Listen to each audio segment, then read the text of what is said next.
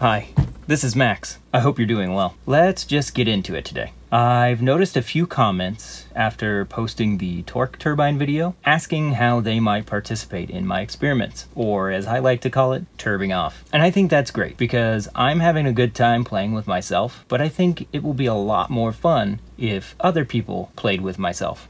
My wife is gonna love this video. So if that's why you found your way here to this video, great. The first thing you need to do is like the video, then subscribe to the channel.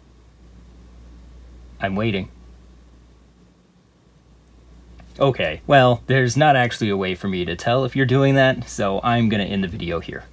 Just kidding, got ya! So you want to join the Turb Off. The first thing you need to do is decide how advanced your 3D CAD skills are. If you're like me and you don't have those skills or access to CAD software, you can just send me a JPEG image of your blade's top-down profile.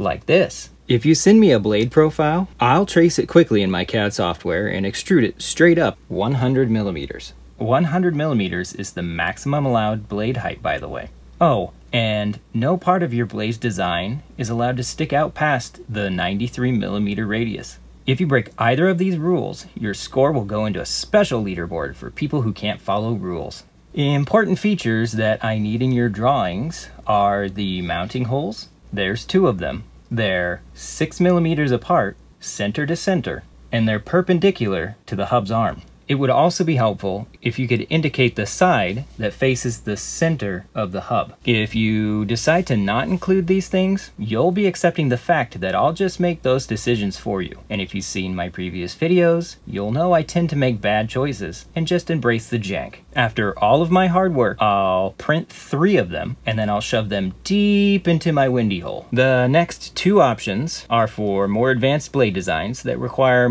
better skills. The first is the 3-arm hub, which I use for the usual 3-blade designs. Feel free to import it and use it. The other model I've included is the hub that the assembled turbine is mounted to during testing. This piece here. You can use this design for a turbine that integrates the slip mount directly into its design. If you choose to create a blade using 3D CAD, the acceptable formats are STLs. Did I read that?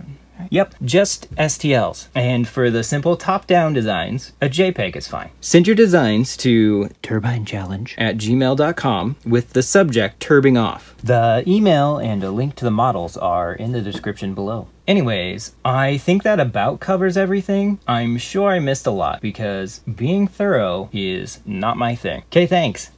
Bye.